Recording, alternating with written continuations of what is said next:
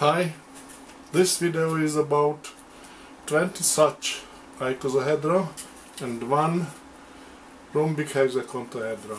If you put one icosahedron on each tip of the rhombic hexecontahedron, then you will get a cluster of 20 icosahedra with edge-to-edge connection.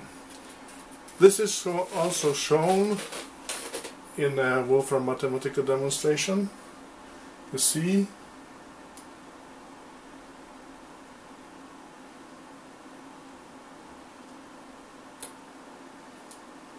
the icosahedra are placed on each tip of the rhombic hexecontahedron.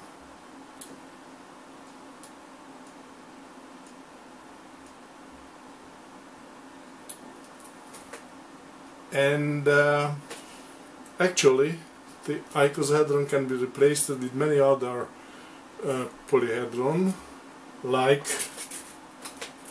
rhombic triacontahedra.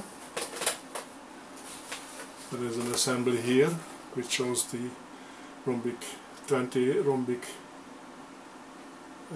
triacontahedra in my book, The Rhombic Structures.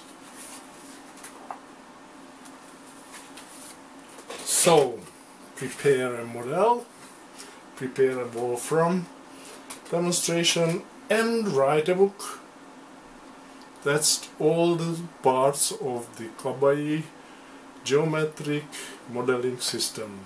Take geometry in your own hands. Thank you very much.